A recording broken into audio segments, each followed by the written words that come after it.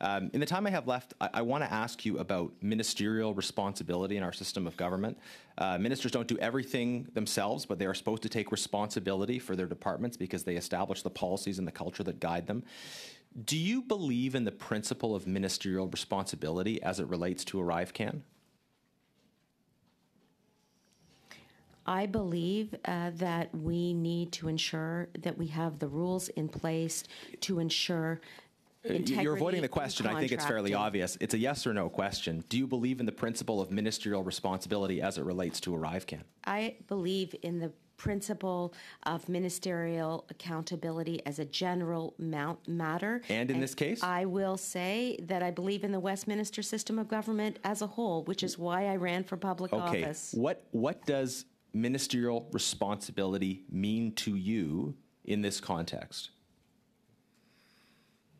Ministerial responsibility in this context means coming to committee, answering the questions that members of the opposition by saying you don't know in the House have, and I am answering questions as I expect all of my colleagues to do. But what does it mean to you that your government is responsible, that the ministers in your government are responsible? Thank you, Mr. Genuis. That's your last word. I will give the last word. If there's any from the minister, then I will turn. I'd love a response. Yeah.